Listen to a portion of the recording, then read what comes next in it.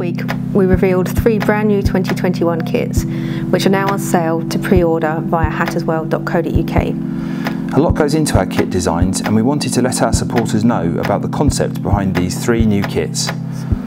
With a new kit supplier, we thought it was important to recognise our Umbro history, so look to use inspiration from retro designs, but with a modern twist.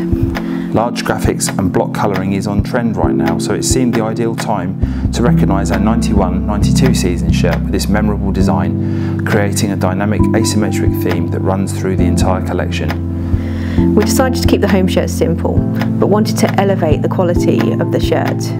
It's constructed from a high-performance woven waffle fabric, giving it a premium feel, setting it apart from your standard football shirt.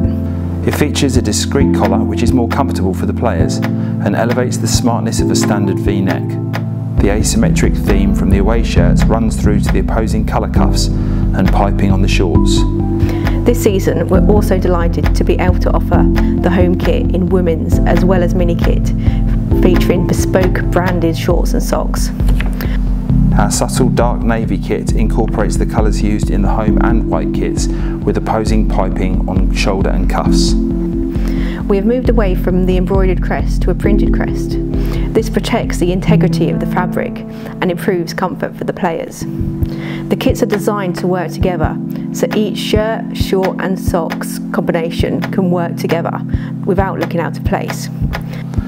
We also work closely with our sponsors to ensure that their logos became part of the design of the kits. JB Developments have changed the colour and configuration of their logo. Star Platforms flattened their gradient logo to match the colour in the graphic on the white shirt, and Rybridge changed their logo colour completely to complement the design of the shirt. We've been delighted with the response to pre-orders and are looking forward to the home shirts being in stock next week.